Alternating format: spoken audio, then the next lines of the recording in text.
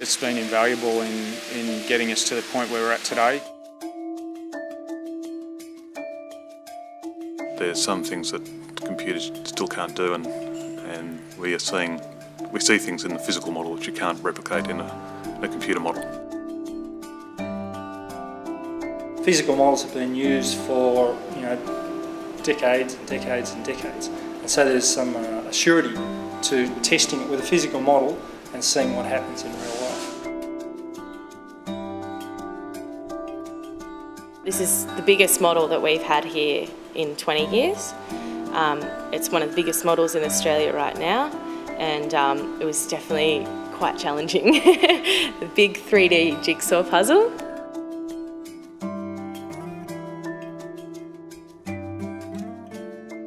Hi, I'm Bronson McPherson. We're standing here at Manly Vale, Manly Hydraulics Laboratory, just downstream of Manly Dam, and we're in the Cotter model. When you put these different techniques together, they're very complementary. The CFD numerical modelling allows you to do sort of very quick changes at an early stage, and it's much cheaper. This is obviously a much more extensive undertaking, more expensive, and sort of more time involved, so you want to get it pretty right before you start on this.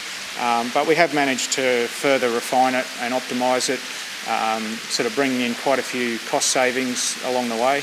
The model's been built as a 1:45 scale. At that scale, the behaviour of the water will replicate what will actually happen in the spillway, so we can see how it performs. It gives an opportunity to fine-tune a lot of the aspects of the spillway, like reducing the size of walls or increasing if the case may be. The main aim of today was just to, twofold. Partly to show them what we've been doing with this model and the spillway design. But secondly, and probably most importantly, is to show everyone or to give them an impression of what we're going to be building.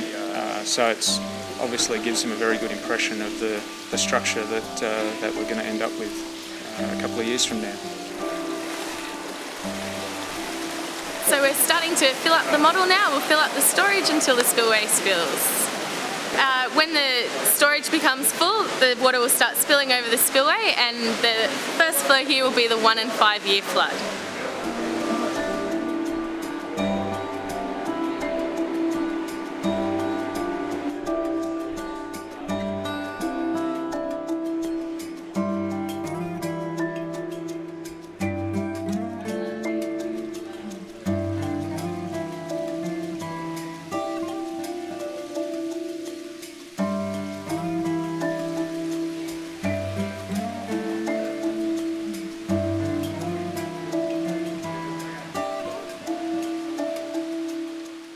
So in this particular case, the reason you'd build a physical model is because of the hydraulic complexities of the flow.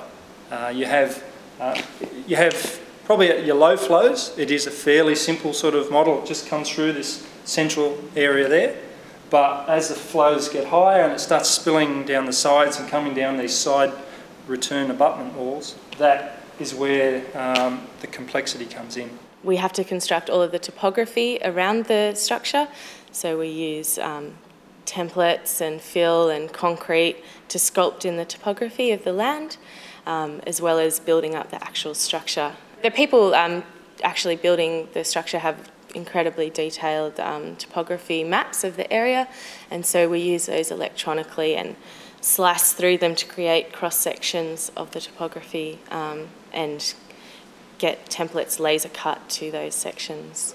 Down here, it's important to get it right because you need to measure what's happening, because this is going to help show you what sort of damage you're likely to get, what sort of erosion downstream. And if you get a lot of erosion downstream, if that can move back up, that can undermine the dam and you can lose the dam.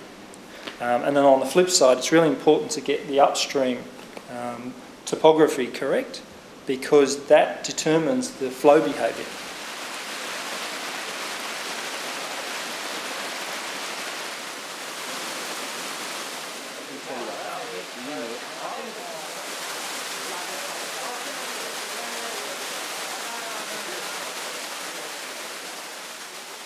First thing is just putting some water over it and seeing that the philosophy that the designers went with is correct. I think it's all turned out very well. The first time we saw the physical model run, it was very nerve-wracking. You're never quite sure how it's going to work or whether it's going to work.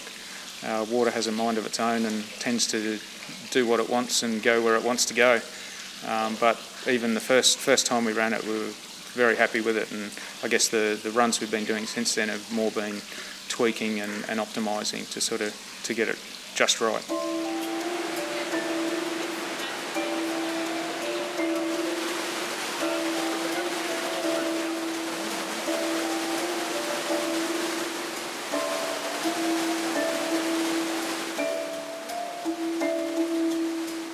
The challenge of doing something different and getting it to work is interesting.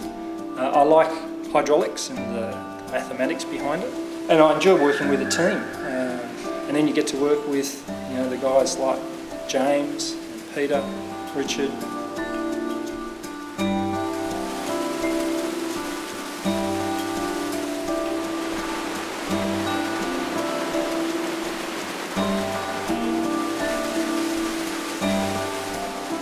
Oh, I had to build up the suspense, I guess, sort of start with the lower flows and then build it up from there. But yeah, I think everyone will take away a lot from today in different areas. As I said, probably most valuable will be the fact that they're able to visualise what this is going to look like at the end of the day.